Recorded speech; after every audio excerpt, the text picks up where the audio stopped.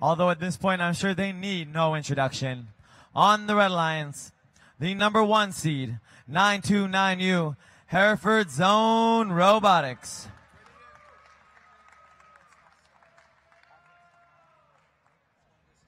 And their partners, 62A, the Kanagasa Bapathies.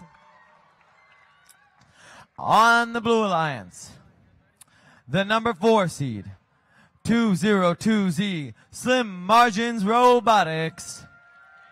And their partners, 1045A, the Legion of Doom. All right, looks like we got thumbs up and we are ready to go. 3, 2, 1, go. All 4 robots in autonomous action. This might be the best match on Science Division all weekend long. These teams have been powerhouses through everything, and they are some of the highest scorers we've seen.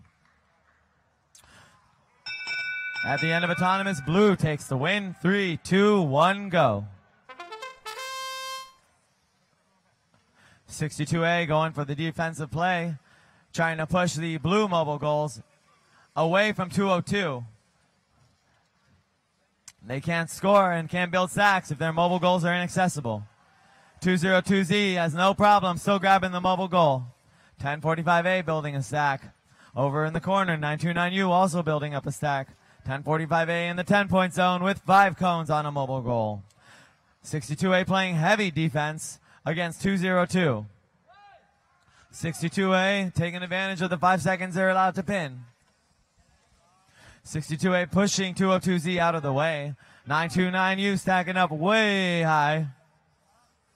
The other Blue Alliance robot looking to make something happen. 202Z having issues even building their stack. 50 seconds, Red Alliance with a tower over in their corner. 62A might have broken 202Z. 202Z back in action. 62A making sure they cannot pick up a cone. 62A showing what they're made of. Those boys in the San Fernando Valley have it locked. Mobile goal in the 10-point zone. We got a little bit of a tussle in midfield between red and blue. 1045A playing defense. 202 trying to get their stack going. 62A says, no way, Jose. 929U scoring on their stationary goal.